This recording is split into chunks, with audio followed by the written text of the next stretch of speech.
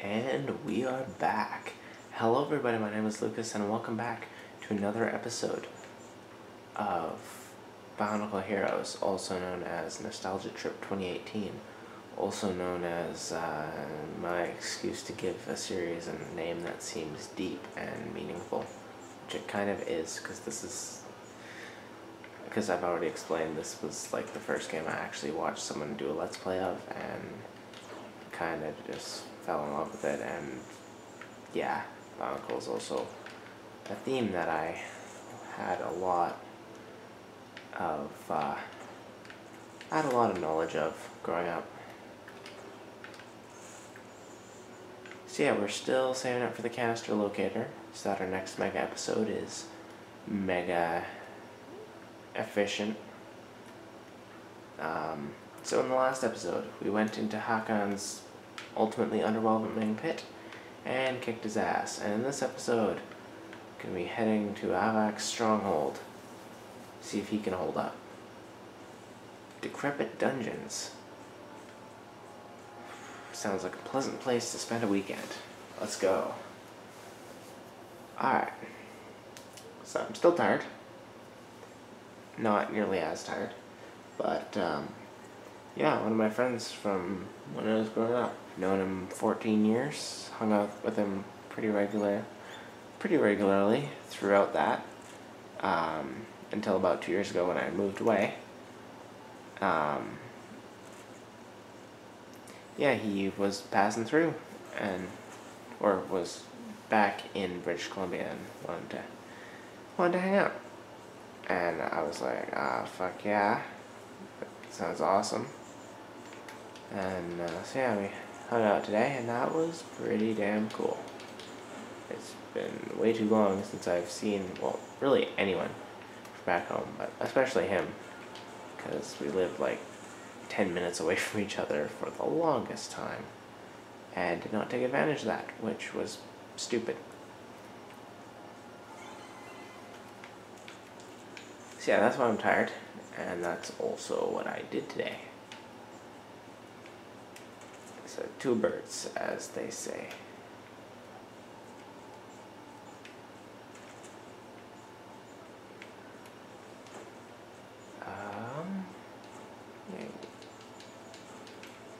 I love how they put a mask there. Like, just in case one of those two things gets a lucky shot in and ends up killing you.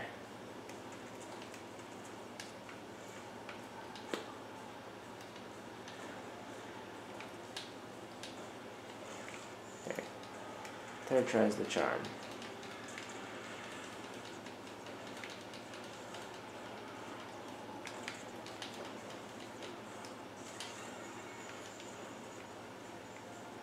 Just keep powering through. We're already halfway to hero mode.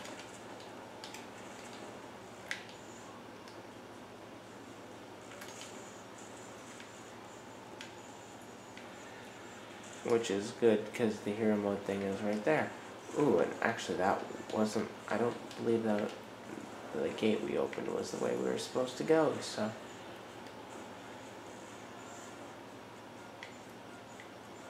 Yes, it does not seem to, does not look like it.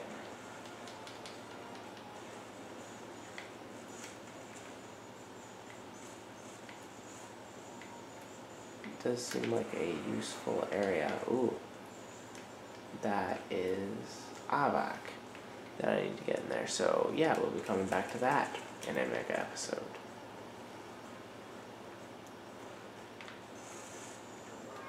And hero mode engaged.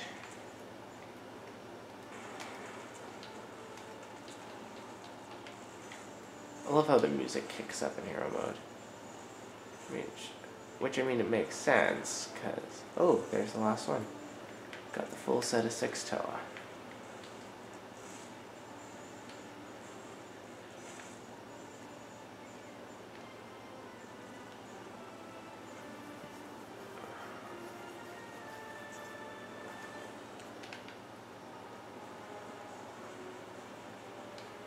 Alright, let's head on down.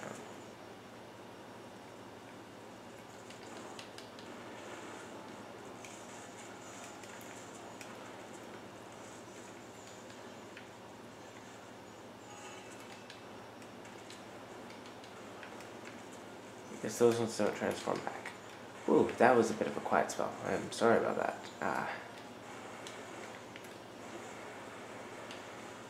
Yeah. I've been on kind of a productivity kick lately, which is good.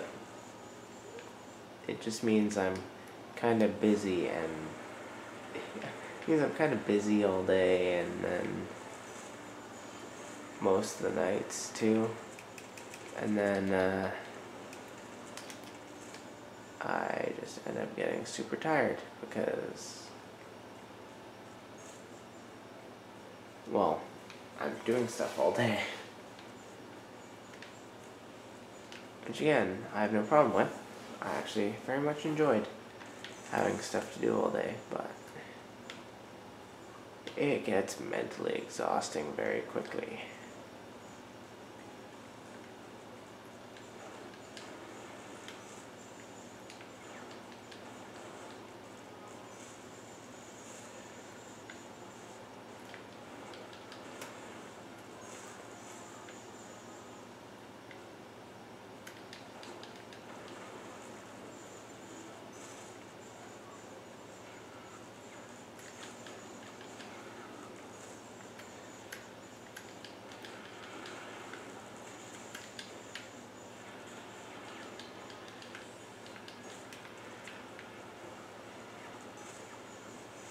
Oh yeah, just getting right through all of them. Oh yeah, I don't know if I talked about this on camera, but I recently started playing through Life is Strange on my own. And holy hell, already that game has messed with my brain so much. Like, on the one hand, I love having my brain messed with in a way. It allows us for, I don't know. I just kind of like it, but that is hard to explain. I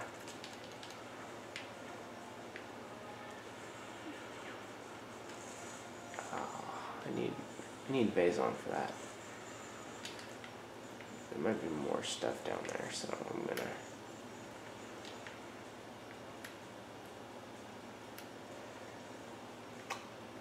Nope, I cannot get past that.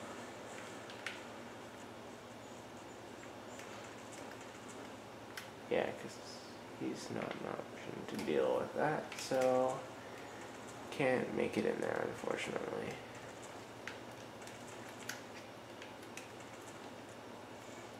Ooh.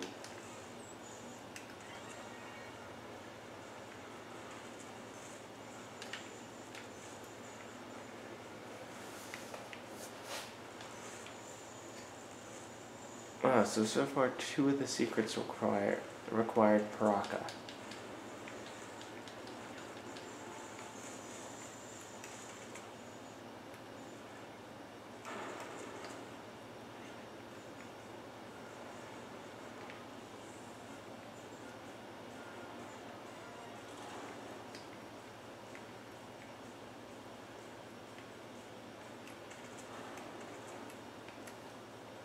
So this is like a multi-step process here.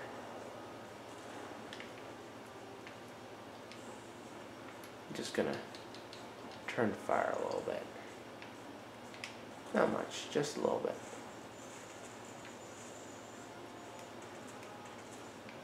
Alright. So first you build here.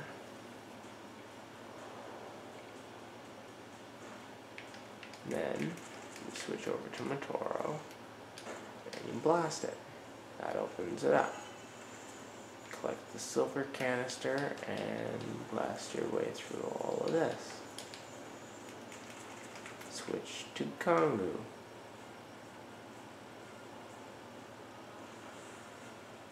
That opens that up.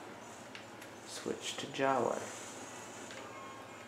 Get hero mode and a ton of Lego bits.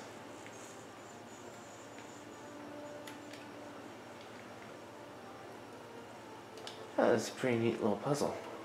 Kinda wish they did more stuff like that.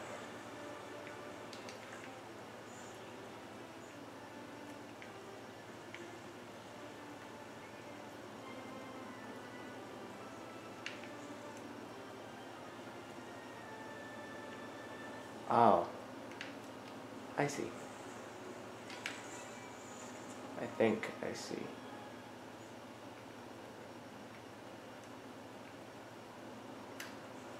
Yeah. I can just kind of walk in here, lay down fire. Literally. And it gives me the toa I need.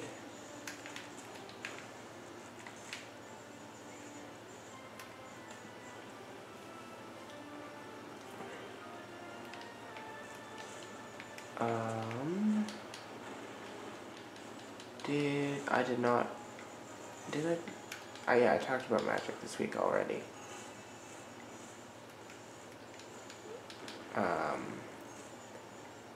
Did I talk about...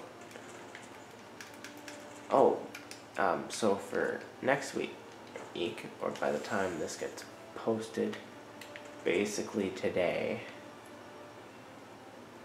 so yeah, Friday, or which I believe is the day I'm releasing this, so I'm going to be playing something very weird that I've been throwing together, and as of yet I have not tested, so I don't know how well it's gonna work, but I just want to have fun and keep putting together Infect.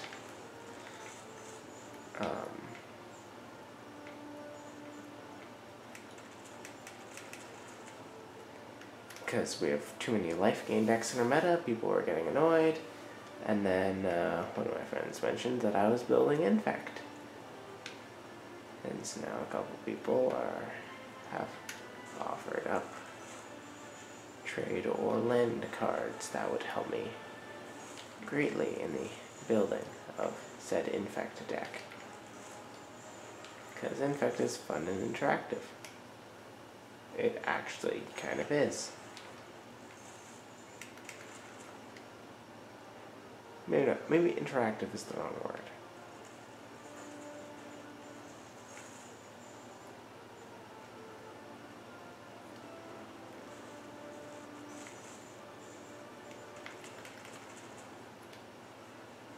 But it's fun, definitely fun for one of the two players.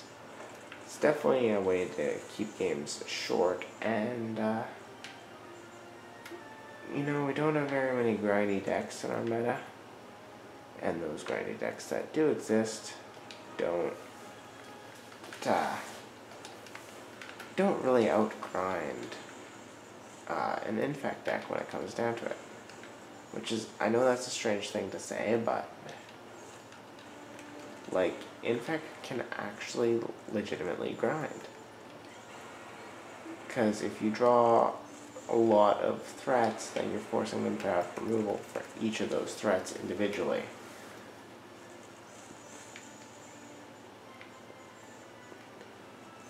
And yeah, most of those decks, like, well, for an example, let's just look at Jund. Runs, I think a couple Terminates, play a set of Bolts, some Abrupt Decay, and some... Oh, hey, there he is. Yeah, some Abrupt Decay and Maelstrom Pulse. As removal spells, Maelstrom Pulse we will discount because it's too slow, but the rest are 1 and 2 drops. And instant speed. So basically we just need more threats. Oh, yawn. Basically just need more threats or more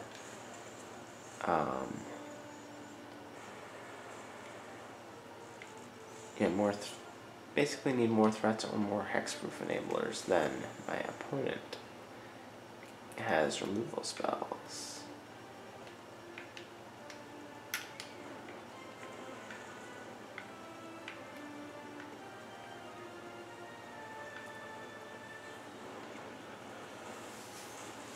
That just blasted them all away. Good old Power Rock. The Shattering Rakshi.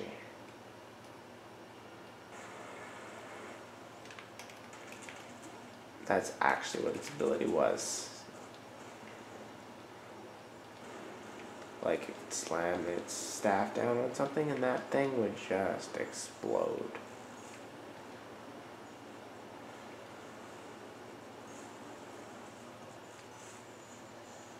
One of the few Bionicle things to be featured in one of the Bionicle movies, which they made 4 of. As far as I know, 3 are good. I have not seen the other one, so I think I talked about this. I missed Web of Shadows somewhat how. Just never ended up watching it. But I know I remember the first 2 being alright.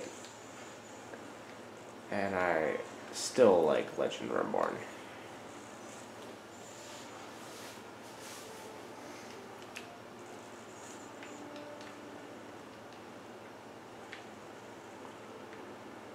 Wait, how much damage does this do?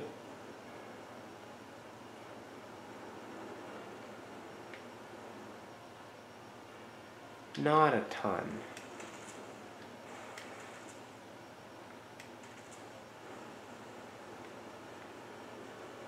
It's probably the silver hearts that do it.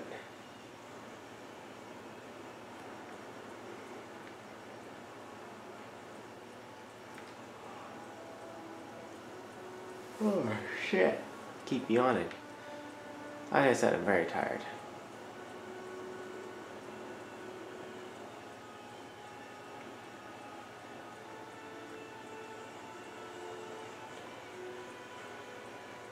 Oh, and did the staff slam down on the ground deal. Alright, I see how this is. That's how you can tell Hookie's is a rocket launcher. Because the rockets just keep returning into sender. Unless you miss horribly like I did.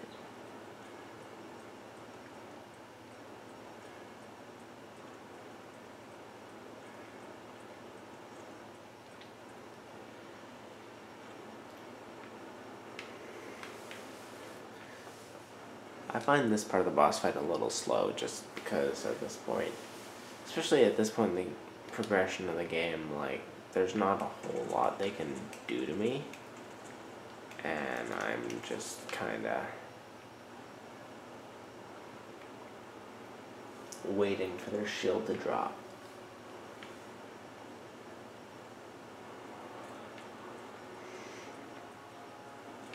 If you're replaying a level, there should be an option for them to not have shields in parts like this.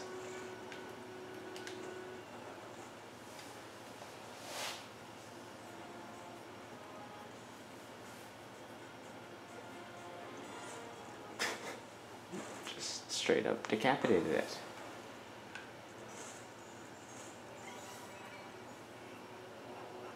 Huh. Similar to Halo Reach, they have adaptive cutscenes.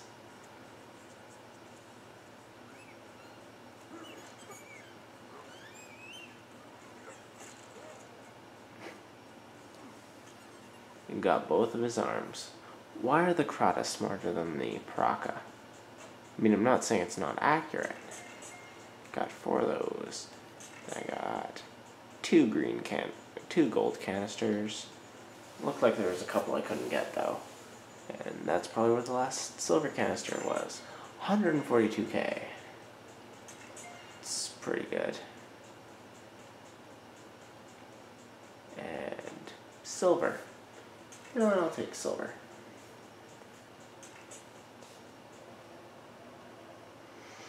Alright.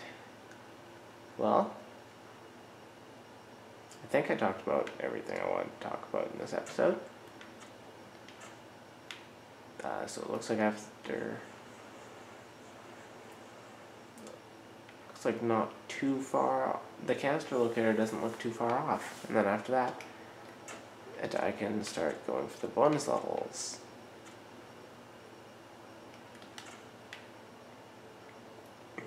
But canister locator is just good for 100%ing. Don't know why I'm collecting stuff that's not gonna save, I don't think. So anyways, thank you everyone for watching this video. If you liked it, feel free to leave a like down below. Subscribe for more content, and I'll see you next time.